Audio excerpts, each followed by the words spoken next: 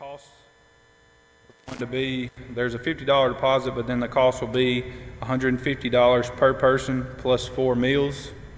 Please plan for that. They will leave Friday at 8 a.m. from the face and return Saturday evening. Anyone attending younger than 6th grade must have a parent or adult responsible with them. Please remember the Pitts family. Linda Pitts passed away June 11th. Let's please remember to keep her family in our prayers. The Rosewood Devo this week will be from 2 to 2:30. The adult class that meets in room 107 will be responsible for that Devo. This evening we're continuing the summer series. We're very excited to have Arron Foster with us from the Boonville Church of Christ. He's the college minister there.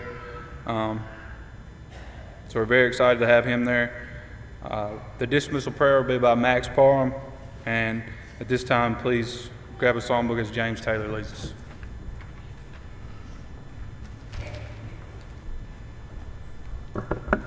You'll get your songbooks. Mark number 687. 687 is our song of invitation. 'Tis so sweet to trust in Jesus. 687.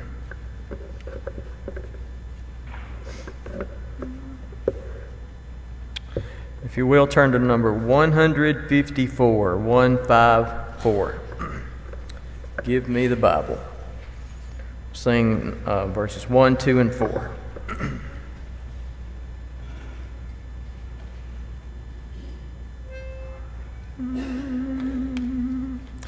Give me the Bible, star of gladness gleaming, to cheer the wanderer, lone and tempest-tossed. No storm can hide that greatest peaceful beaming, since Jesus came to seek and save the lost. Give me the Bible, holy message shining, thy light shall guide me in the narrow way.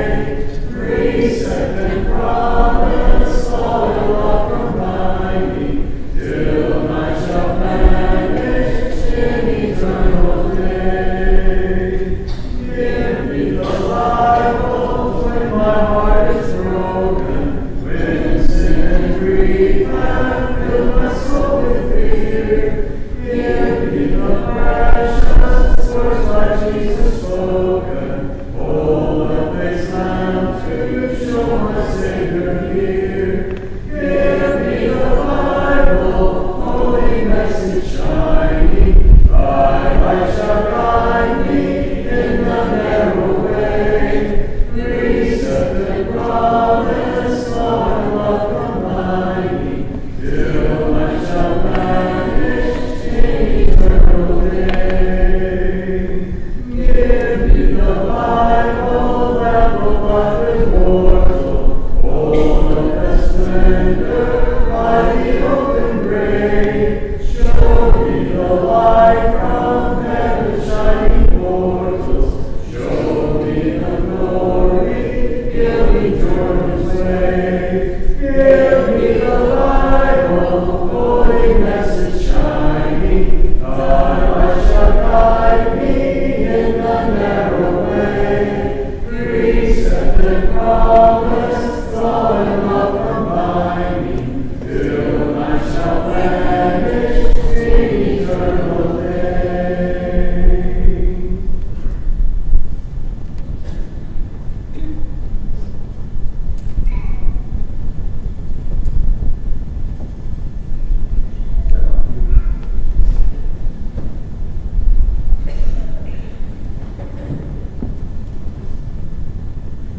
Good evening. Got a not very good introduction, but I just have a couple things I'd like to say, if it's okay. Before we get started in God's Word, and one is incredibly honored I am to be back with you. Really enjoyed my visit here last year. Really surprised you let me come back, but that's okay. I'm back, and I'm really glad that I am. Number two, you may not invite me back again because I may be the only visiting preacher you have in this summer series that comes with his work clothes on. If you forget my name, it'll just be right here on my shirt. When you're walking past, you can just look and you'll know exactly who I am. Number 3, I'm no longer the college minister at Boonville, so y'all definitely won't invite me back now. It's not because I got fired, it's just simply because I have kids that are 14 to 6, and I'm a general manager at Toyota, and I just couldn't give the time that I wanted to the college students there, and I just had to make a decision that, quite frankly, I needed to step back and let somebody who had more time. I tell you all that for number 4. If I do decent, invite me back, because I love preaching, okay? I love preaching. And I love preaching because there's no greater service than to spread God's Word and to serve Him. And whenever you work 60 hours a week at Toyota doing what we do, you cherish these times that people offer you and give you to serve God. And so I thank you for that. And I'm humbled to be here. And so with that, I will say 3 of my kids are at Maywood, which I think is most of your people are. Cassie, is the clicker up there? Did I lose that already? Which is where I think most of your people are. So I know they would like to be here. But my youngest, who's sitting by Caitlin there, my youngest is obviously the 4th one, and he is loving life, people. He is loving life. He's never had this much room to talk and so much time to talk. And he's just loving it. So he's hoping they don't come back. But I know y'all are looking forward for your people to come back, just like we are for my children to come back. I think that's what I want to say as an introduction. And well, I say as before I start what I want to talk to you about. And listen, anybody who knows me knows I'm not one of these, everybody's got to be happy people. Matter of fact, if you know me, you know that this is something I struggle with a lot. And but I want to ask you this question to lead into really what I want to talk to you about. How happy are you tonight? And if I was to just ask you to categorize it in certain dimensions of your life, spiritually, how happy are you tonight? In regards to your family life, how happy are you tonight? In your work life, how happy are you tonight?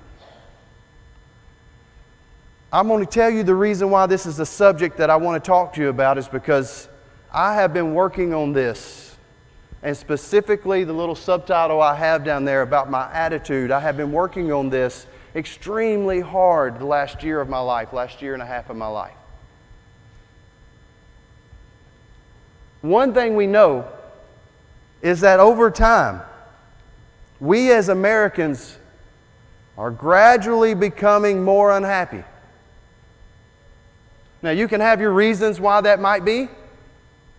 I'm okay with that. That's not my subject tonight. I'm sure you have great theories about why we're so unhappy, or we're getting more unhappy. Not so we're so unhappy, but it is a fact that people have been researching. But it leads me to really what I told you I've been working on, which is my attitude. Because what I have found, unfortunately for me, is that depending on how my day goes, depending on my happiness level, depending on whether or not my wife has cleaned the bedroom when I get home at night, depends on my attitude. And unfortunately, that probably shouldn't be the case, should it? So I started working on this. I'm going to tell you why I started working on this last year. I was at work, and somebody came up to me and they said, "Arron, are you okay?" You don't tell me I'm the only person that gets that on occasion. They said, "Arron, are you okay?" And I said, "Yeah, I'm okay. Nothing's wrong. Yeah, I'm fine. Why are you asking me if I'm okay?" "Well, you just look like something's wrong." Well, the first time that happened, that was their problem. And then, Doug, it happened again. And it happened again. There's a book that I really love that I tell people about, and it's called The Energy Bus. And it says that people can feel your emotions from up to 4 feet away from you. Apparently, they could feel me for a mile, and it wasn't so good. So I finally reflected on that, and I said, obviously my attitude, the way that I'm presenting myself, the way that I'm, sharing my emotions, whatever it might be, is hurting my relationships. Now, Doug texted me and he said, hey, I hope you can come one of these nights. And he says, of course, you just need to preach whatever you think the church needs to hear. Paraphrasing what Doug said. Doug, that's how I read it. I'm telling you what Arron Foster needs to hear tonight. But something tells me I may not be the only person that needs to hear this message, because let me tell you, and I got in trouble. Look, I'm not a full-time minister. I got in trouble for saying these words, this is my opinion. They said, anyways, that's okay. What I'm about to tell you is my opinion. Sin hurts our influence on people, but folks, our attitude will hurt our influence on people too. And I told myself, Arron, you serve a great God, and you have a Savior that died for you, and the Lord has blessed you beyond all means. Why in the world does somebody have to come to you and say, is something wrong?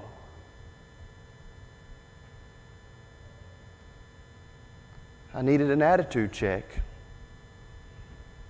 and I've been working on it for 1.5 years.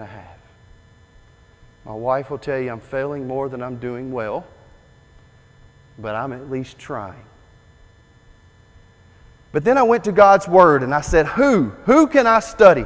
Who is somebody that had ups and downs and had a lot of things happen to them, but yet always seemed to have the disposition and the demeanor and the attitude that I want to have? And I came up with Joseph. So I studied Joseph for about 4 or 5 months. And today I'm going to summarize my study in about 20 more minutes, okay? That's what I'm going to ask of you, about 20 more minutes, I hope. So, we're going to start, turn your Bibles to Genesis chapter, we're really going to start in chapter 37, okay? So Genesis chapter 37. I have chapter 28 up there because basically, I think the life of Jacob starts at that point. There's a lot you need to learn if you're going to study Joseph through that reading. But we're going to start in chapter 37. So if you don't mind, turn your Bibles there. We're going to do this kind of quickly. But I know all of you know his story. I get it. All of you know most of what I'm going to share with you. But I think we've got to set the stage for 3 points I want to make tonight about how to have the proper attitude. Okay?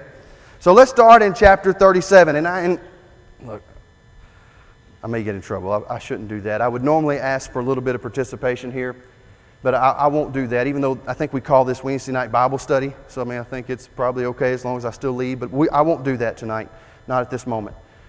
So, let's start with Joseph's life. What do we know about him when he was younger? Every kid can tell me that. The coat of many colors, right? The coat of many colors. He had this coat of many colors that was given to him by his father because he was his father's favorite. And because he was his father's favorite, we know that he wasn't his brother's favorite, right? We know that. There's something else, though, that you may miss. And I think most of you know this because you're very wise and you've read the Bible. But what else about Joseph made it difficult for him at an early age? Who did he not have around? His mother. Remember, she died when she was giving birth to Benjamin. And so he was raised with somebody who I can't imagine not living with. But he did. And that was his mom.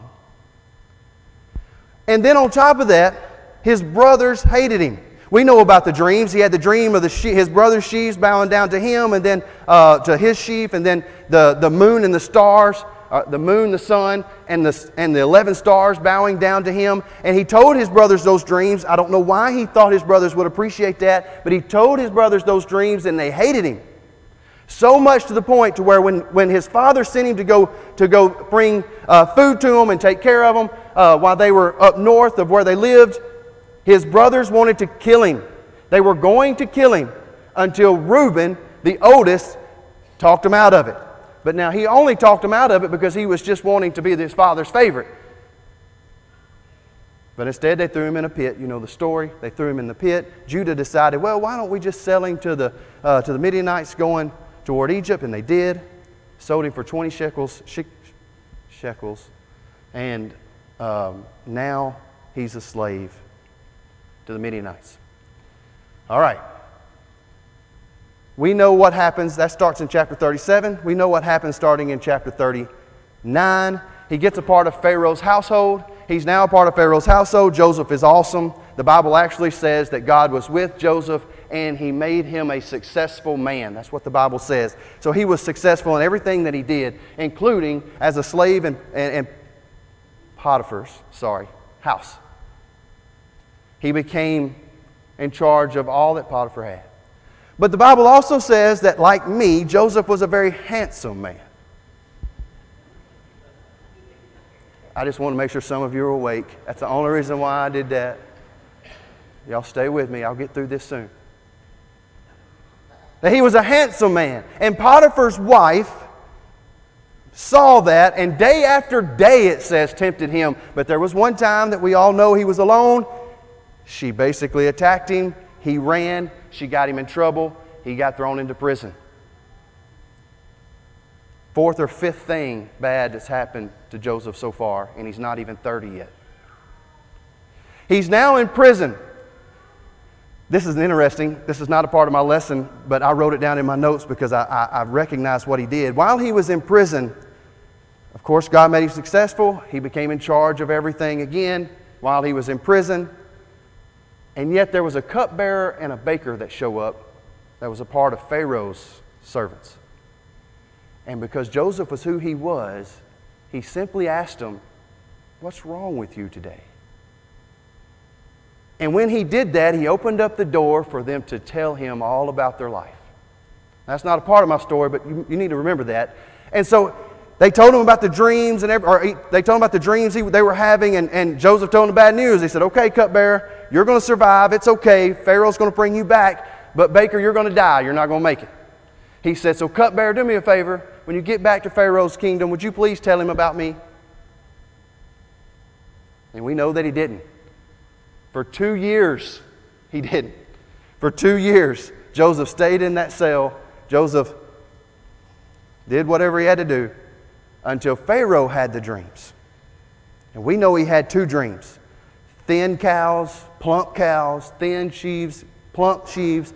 And we know what Joseph, nobody could interpret it, so they call on Joseph. Joseph comes out, and Joseph says, "Look, 7 years of famine, 7 years of plenty, 7 years of famine." That's what it means. He becomes second in charge, only to Pharaoh, at age 30. Joseph was an impressive young man. He guides them through this famine, and we know that his brothers need help. The same ones who try to kill him, so they come back. There's some interactions a couple of times with Joseph. He tests them a couple of times. But we know in the end, Joseph helps them. Joseph helps his brothers, and then they make it through the famine. But now I want you to make sure you're in chapter 50, because now's where the lesson really begins. Joseph helps his brothers, and everything's going fine. He moves Jacob. Benjamin shows up. He moves Jacob and the whole family to Egypt to take care of him. But in chapter 50, we learn that Jacob dies. And when Jacob dies, his brothers get worried. They're worried that now that Dad's gone, Joseph is going to do what most of us would do to them. Take care of, punish them for what they had did to him. But he doesn't. And instead, we know all these things is what I've explained. And instead, we read what he tells them, okay? So I want to read this with you if you don't mind. Sorry, I'm turning. Let me open it up in my iPad right here so I don't have to turn and talk away from you. He says, when Joseph's brothers saw that their father was dead, They said, "It may be that Joseph will hate us and pay us back for all the evil that we did to him." So they sent a message to Joseph saying, "Your father gave this command before he died. Say to Joseph, please forgive the transgressions of your brothers and their sin, because they did evil to you. And now please forgive the transgressions of the servants of the God of your father." One more thing I want to tell you about Joseph's life. You read here in verse 17, it says, Joseph wept when they spoke to him. Joseph wept 7 times from what I counted from the times I started reading him in chapter 37 to chapter 50. Joseph wept 7 times. This was just one of many times that he wasn't afraid to show who he was and his emotions. But he finishes this with verse 18. He says, "His brothers also came and fell down before him and said, 'Behold, we are your servants.'" Now here it is. Here's the lesson tonight. We'll take 3 points from it. He says in verse 19, "But Joseph said to them, 'Do not fear, for am I in the place of God? As for you, you meant evil against me, but God meant it for good, to bring it about that many people should be kept alive as they are today. So do not fear. I will provide for you and your little ones.' And thus he comforted them and spoke to them kindly." Okay, I have 3 quick points that I want to make for you tonight, and then the lesson will be yours. Again, when I look at Joseph's life, all the bad things that happened to him, I wonder, how was he able to manage it? How was he able to have the attitude and the demeanor and treat people the way that he treated people? And I think this verse 19 through 21 sums it up for me. So I want to start with this. Point number 1, to keep the proper attitude, you need to remember and know your place. Now what I mean by that is, he immediately told his brothers, he said, "Am I in the place of God?" They said, "Don't harm us, don't do anything to us." And he immediately says, "I'm not God, that's not my place to do so."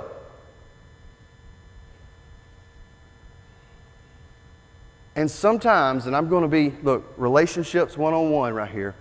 If you want to connect with people, be vulnerable and be open.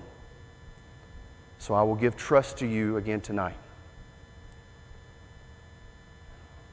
One of my struggles is that I forget my place. And because of that, by the way, I'll even be more open. Apparently, anybody ever read the book His Needs, Her Needs? Yeah, okay, my wife and I are the only ones that need that, apparently. Okay, well, some of you need to read that book. In that, you learn about what is your needs and what your wife needs, and then you figure out, I'll be blunt, I thought I was doing really good, then I realized I wasn't doing anything she wanted. But one of my greatest needs is adoration. And guys, I'm not the only one who has that need. I need my wife and I need others to pat me on the back and tell me how awesome I am at times. But unfortunately, because I have that attitude and I have that characteristic, I feel entitled at times. I feel like some people owe me things. Or I feel like that there's some things I don't necessarily have to do, and there's definitely things I shouldn't have to endure. But if we will remember our place, as Joseph did, then we'll never forget that our duty and purpose is to serve God and serve others. And when you don't forget that, then some of this entitlement that I'm afraid some of us have, we realize should not affect our attitude at all. There's so many times I let the smallest things get in the way. So many times that something simple will happen and there it goes. But if I can just remember my place, remember who I belong to and who I really am, which is a servant of God, How many situations in our life would just roll off our back and we would just go on like nothing ever happened?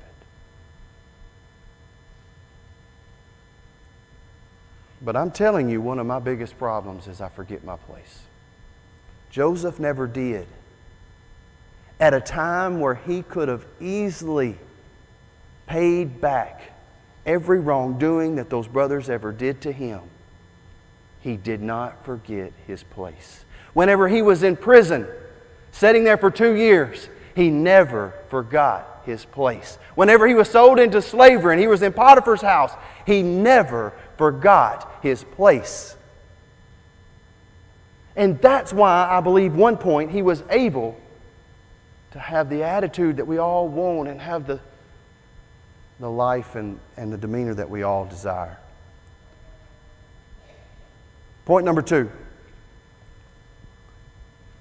This is a big one for me. He had the proper perspective. I want you to turn to a verse that's in Genesis 40, verse 15. Please turn there because I want you to read this. Genesis 40, verse 15. I forgot to have you turn to my other verse on point number 1, so forgive me. Genesis 40, verse 15, though. I want you to turn there. This is a very subtle moment, but to me this is huge. Now, I told you about him being in prison for 2 years. He's talking to the cupbearer and to the baker, and he's telling them his story. And catch what he says in verse 15 about how or why he ended up where he is. See if you can catch it. He told them, he said, I was stolen out of the land of the Hebrews.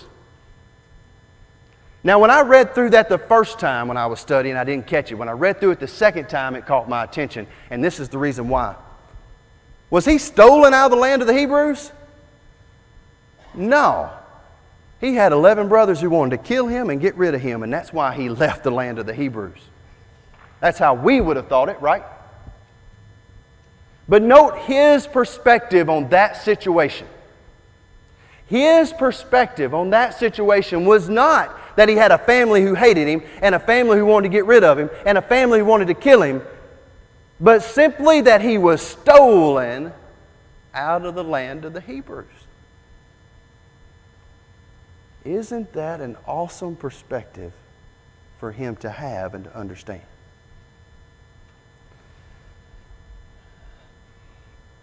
Uh-oh, don't go there yet. All right.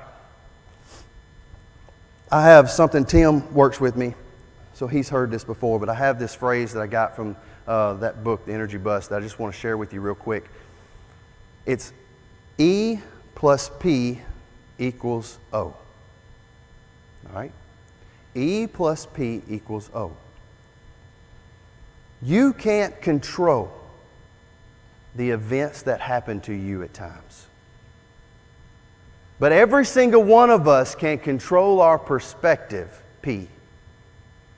And when you control your perspective, it will predict your outcome, O.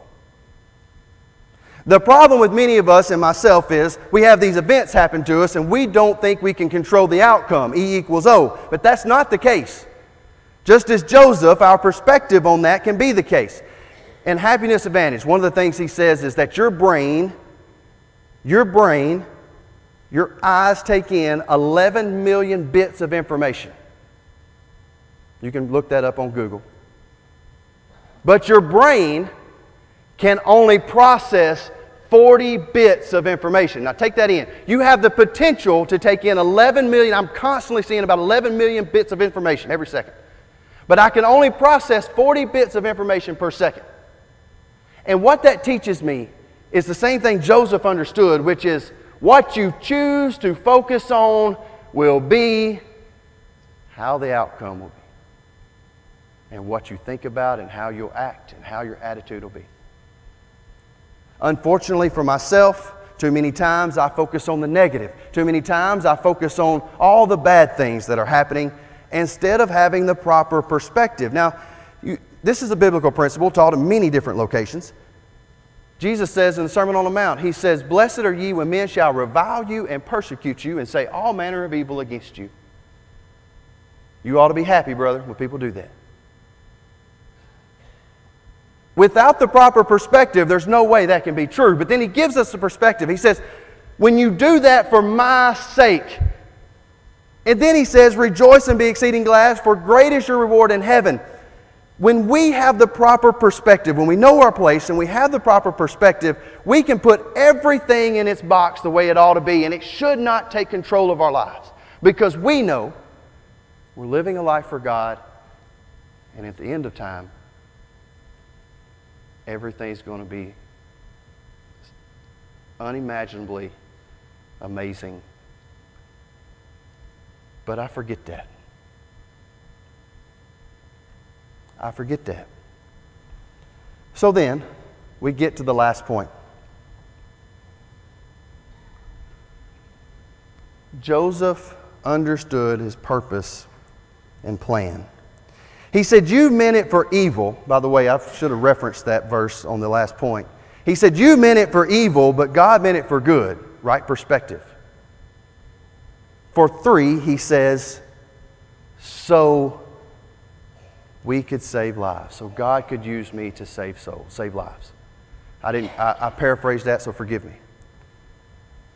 The last point that I want you to understand, I'll do this quick and then I'll close.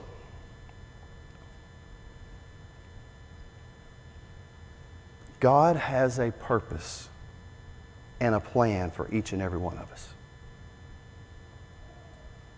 I don't know your situation. I don't know what you're going through. I don't even know how your attitude is tonight. But what I hope I can leave you with is that if you're serving God, you're here for a reason. You're there for a reason. And we should never, ever forget that. Turn to Philippians chapter 2, verse 13. I put this on my truck whenever I was trying to do better at my attitude, and I placed this, I wrote it on a note card and I put it on my dashboard. I know. And I read it. I try to read it daily and I try to memorize it. Philippians chapter 2, verse 13. You'll recognize verse 12 because in verse 12 it says, work out your own salvation in fear and trembling, with fear and trembling. But I want you to notice what he says in verse 13. He says, for it is God who is at work in you, both to will and work His good pleasure. Let that sink in a little bit. Paul says, it is God who is at work in you. But I'm here to tell you that I think we forget that, and our attitude shows it. But if we can remember our place, remember the perspective, and remember that God has a purpose and a plan for us because He's at work in us, both to will and to work His good pleasure. That is what ought to be happening in our lives every single day to everybody we come in contact with. Now, I know you're not perfect. And Lord knows I'm not perfect. But I'm here to suggest tonight that the devil's convinced us that we can walk around with a poor attitude, and that's not sin.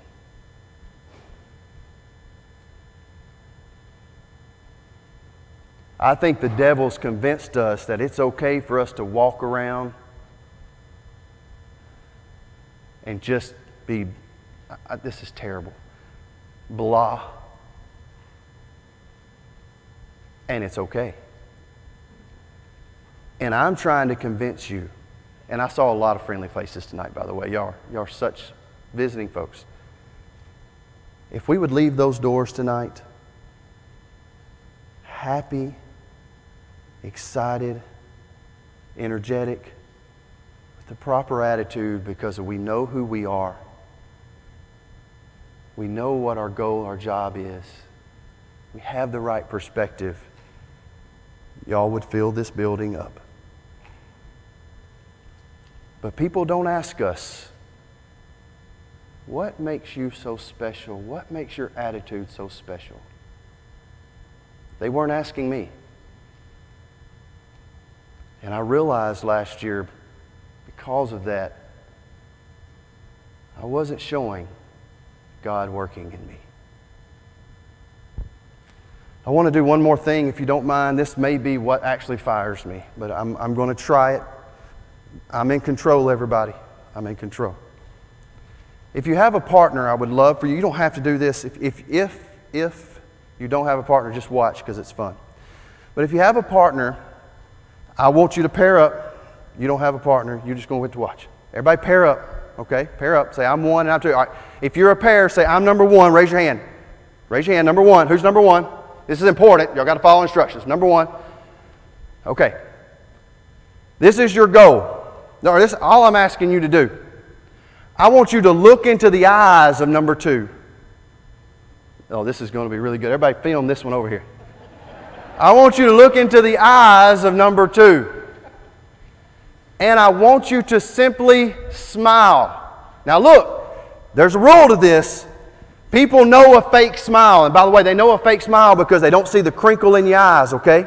Know that in life. If they don't see the crinkle in your eyes, you can grin all you want to, it doesn't matter. But if they can see the crinkle in your eyes, then they know you mean it. So I'm asking you to put the crinkles in your eyes, number one. Look at number two and smile. Number two, you have a job. Hold up, stop. Y'all don't do it yet. Number two, you have a job. I'm counting down 7 seconds on this clock. Your only job is not to smile back. Stop smiling at this moment. Number two. Number two, you are not allowed to smile. Number one, when I say start, you smile, crinkle in your eyes. Number two, you do not smile, okay? On your mark, get set, go. 7 seconds is all I'm asking for. You can do it.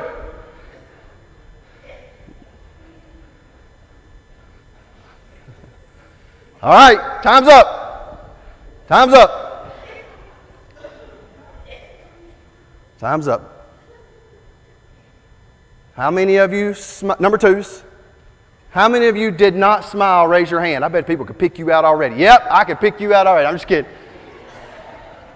I'm just kidding, brother. I'm just kidding. How many of you smiled, number twos? Raise your hand. What, I told you not to smile. Y'all tell me how come you smiled? Because people can feel you from up to 4 feet away.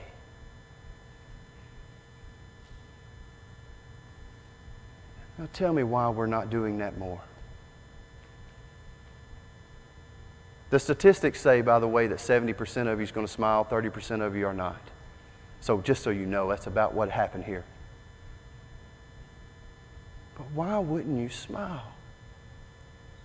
When you know, when you look at somebody in the eyes and you got the crinkle in the eyes, that they're going to smile back.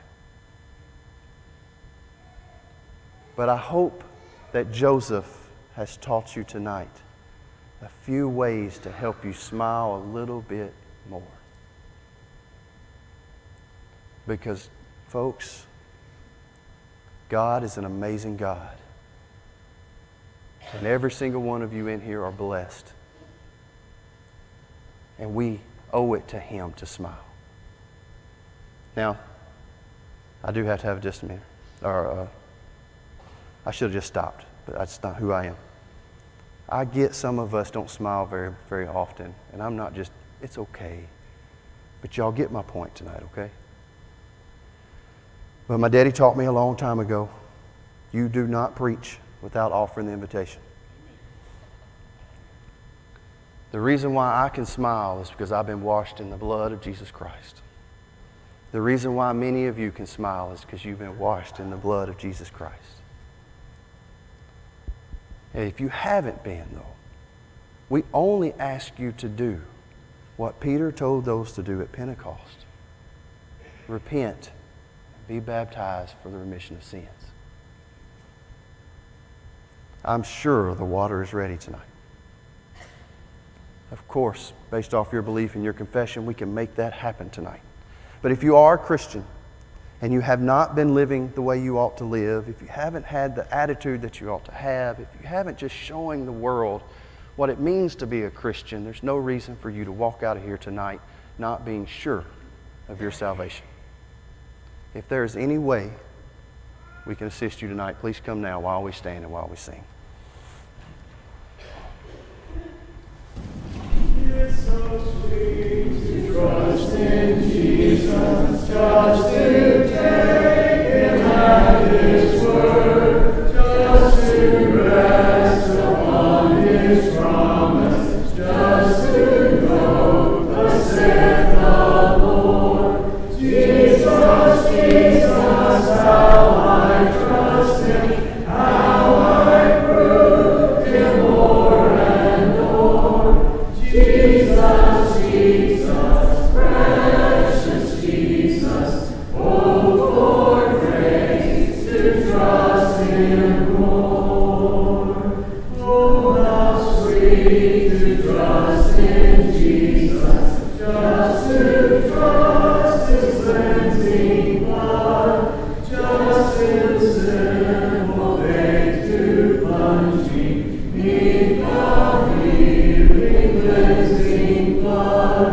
Jesus, Jesus, how I trust Him, how I prove Him more and more. Jesus, Jesus, precious Jesus, oh, for grace to trust Him more.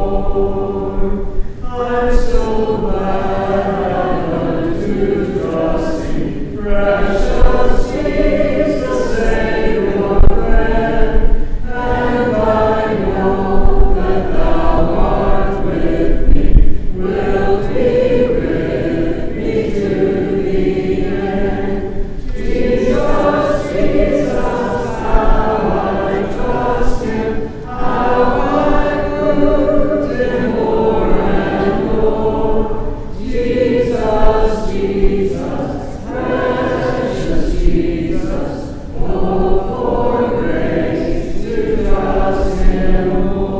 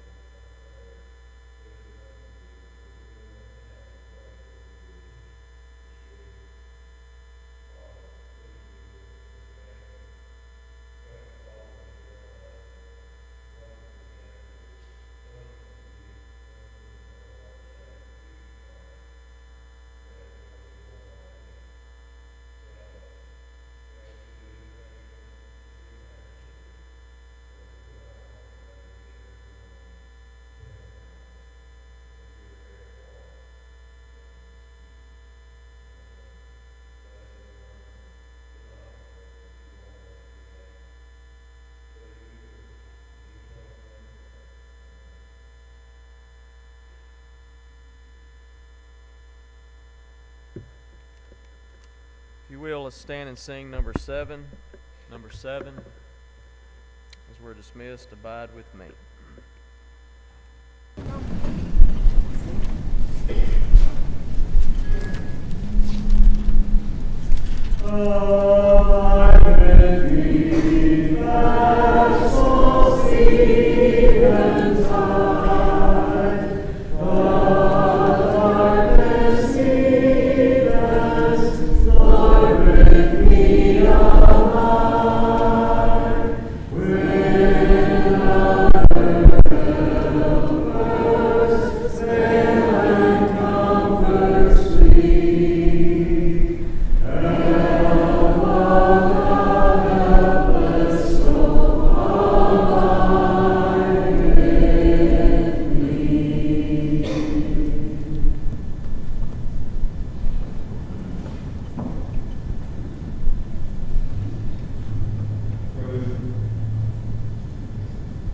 Very merciful Heavenly Father, we come